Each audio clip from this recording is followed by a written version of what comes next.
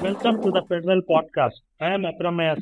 On Sunday, June 9th, India faced Pakistan in the T20 World Cup at the Nassau County International Cricket Stadium. To talk about this blockbuster clash and the pre-match what's to talk, R Kaushik, senior cricket writer, joins us from the stadium. Thanks, Kaushik, for speaking to the Federal. Kaushik, there's been a lot of talk about the drop in pitches, and what can we expect on Sunday for this big game? Anything different from what we have seen in the pool. There is no miraculous remedy that suddenly these pitches will become fantastic for batting. It will be a battle of attrition. It will be a question of who is willing to be patient, because there are the kind of pitches where you might have a game plan, and that game plan revolve around aggression. But as we have seen in the three different pitches that have been used at the Nassau County International Cricket Stadium thus far, these pitches are not really fantastic for batting. You need to grind. You need to be patient. You need to be willing to take knocks on your body, on your hair, on your head, on your shoulders. It's a question of courage as much as it's a question of skills.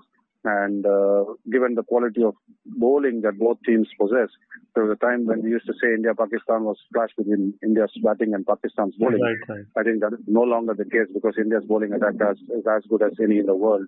So the pitch, from what we hear, the pitch that will be used tomorrow is the same pitch on which South Africa are currently playing the Netherlands, and not a tall scoring match. Netherlands made only 103, South Africa struggling with it.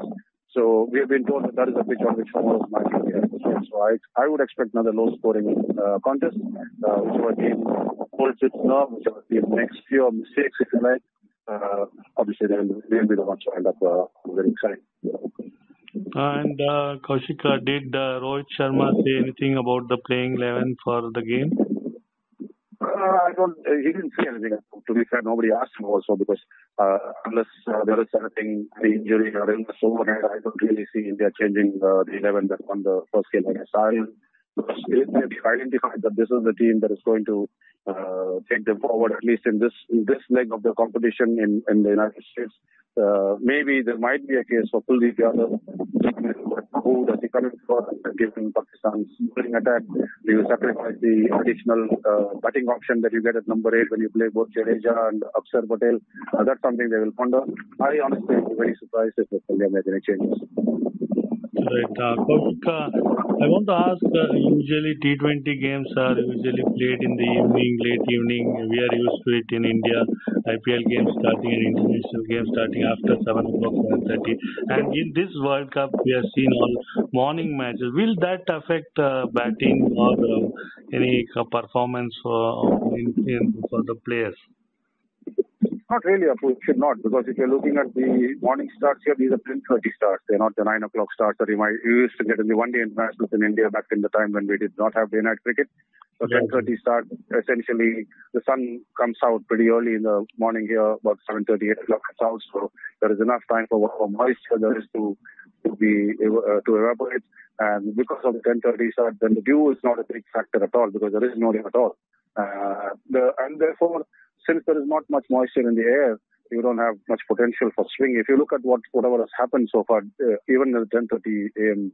matches, and especially the matches here in New York, it has been the liberal seam movement, lateral movement, because of the grassy decks, and the fact that the bounce has been up and down, very unpredictable and somewhat dangerous. That is the one that has done much of the damage, not so much the swing.